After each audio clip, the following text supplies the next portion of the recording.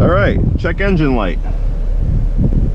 Check engine light's on the dash. This is a 2015 Jeep Grand Cherokee, so we're going to use the Chrysler wiTech software to figure out what's going on. So the first step is you plug your micropod into the OBD2 port under the vehicle. And they're all in a different spot, so you just got to find it. Okay, we're all plugged in. Just got to wait for the wiTech software to recognize the vehicle. And it recognized it as a 2015 WK, which it is. So we just next through this.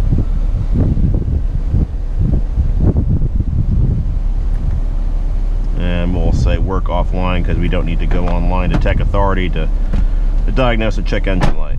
So now it's connecting to the vehicle. It is scanning all of the computers in the vehicle, coming up with the vehicle topology. It is scanning for DTCs, and there are quite a few. So let's see what we got.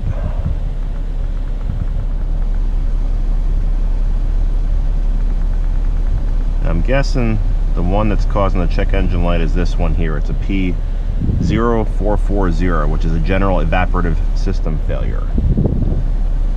Translation, that's probably a fuel filler neck on a Grand Cherokee. They've had a lot of problems with these things over the years. So what I'm going to do, let's look at the freeze frame data.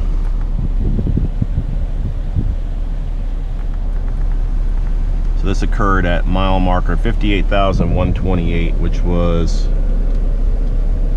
probably not that long ago.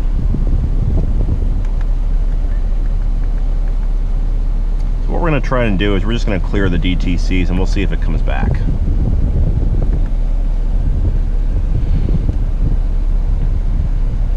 This can take a minute. And it has come back.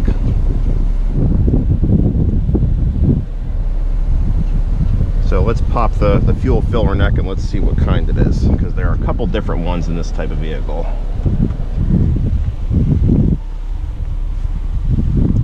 This one I believe is the older style. You could tell it's got a kind of a plastic outer housing. Just happened to have a newer style in the driveway. Let's see if it's unlocked.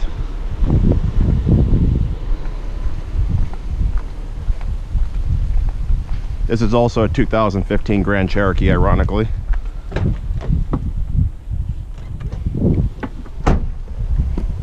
Notice it's a different design. It's almost all stainless steel on the outside here. So, probably a fuel filler neck on this vehicle. So that's about all the diagnosis we need to do right now. We're gonna probably replace the fuel filler neck and see if that solves the problem.